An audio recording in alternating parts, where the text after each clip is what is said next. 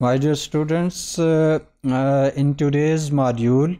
we will learn regarding different perspectives. As we have talked earlier,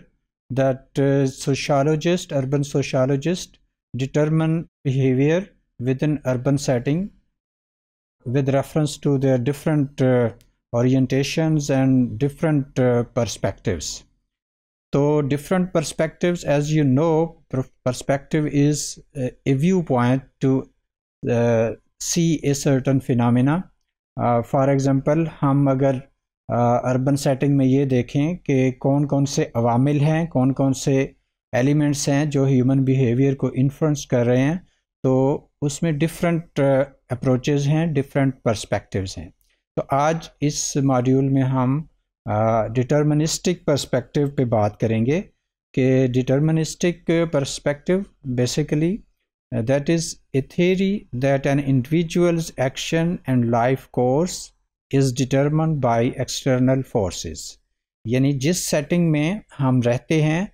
तो उस environment के different forces हैं, different elements हैं जो हमारे बिहेवियर को शेप करते हैं और हमारे बिहेवियर को कॉन्स्टिट्यूट करने में उनका कैरेक्टर होता है, उनका रोल होता है.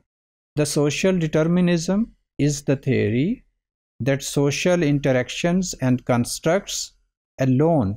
determine individual behavior. कि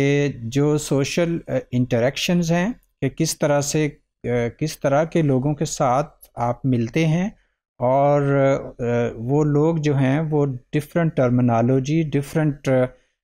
जो constructs हैं, different wording जो यूज़ करते हैं और उनके meanings जो हैं वो किस तरह से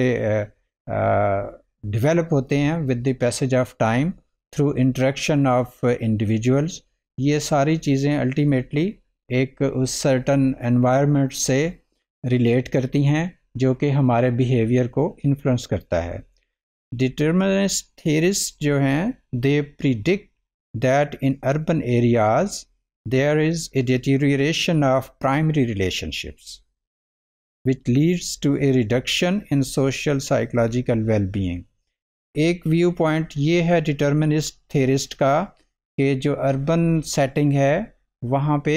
रहने वाले लोगों के अल्टीमेटली जो प्राइमरी रिलेशनशिप्स हैं, जो इंटीमेट रिलेशनशिप्स हैं, जो वो रिलेशनशिप जिनमें बॉन्डिंग स्ट्रांग होती है, जहाँ पे लोगों के दरमियान इंटीग्रेशन का लेवल स्ट्रांग होता है, तो उस तरह के रिलेशनशिप जो हैं एक अर्बन एटमॉस्फेयर में वो कहते हैं कि वो ब्रेक होते हैं.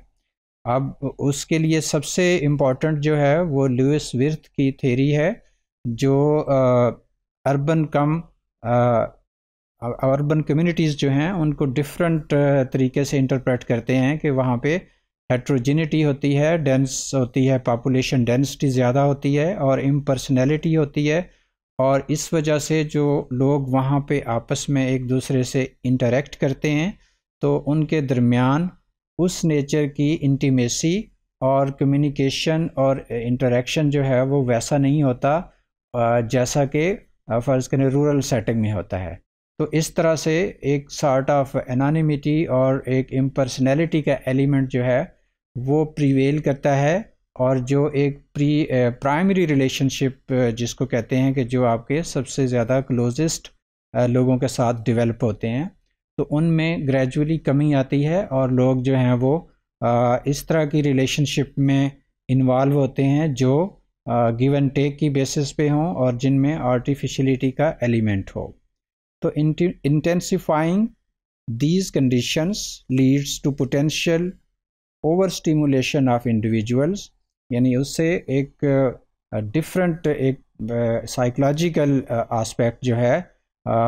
उसमें चेंजेस आती हैं और variety of other people experiences and structural complexities cause differences in the city. और दूसरे जो डिफरेंट कम्युनिटीज़ के साथ एक इंडिविजुअल का इंटरेक्शन होता है तो उनकी कम्प्लेक्सिटीज़ और उनका जो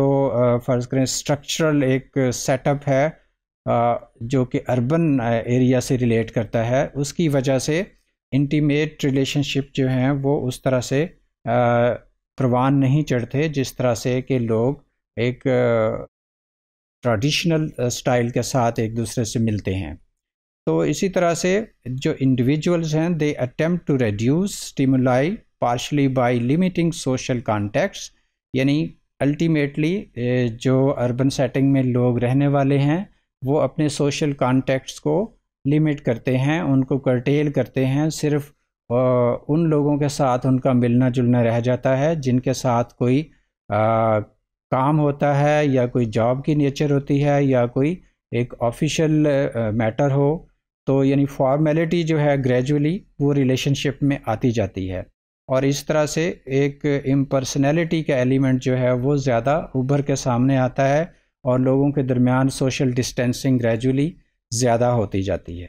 तो उसके रिज़ल्ट में क्या होता है, the bonds between people लूजन and the social sports which formally added people under stress डिटीरियोरेट्स, यानी ओवरऑल जो सोशल बॉन्डिंग है वो वीक होना शुरू हो जाती है और नेचर ऑफ इंटीमेसी जो है लोगों के दरमियान जो एक नेचर ऑफ बॉन्डिंग है वो फिर वीक होना शुरू हो जाती है और एज ए रिज़ल्ट लोग जो हैं वो समटाइम लोनलीनेस का भी शिकार होते हैं, अकेलापे का शिकार होते हैं और आइसोलेट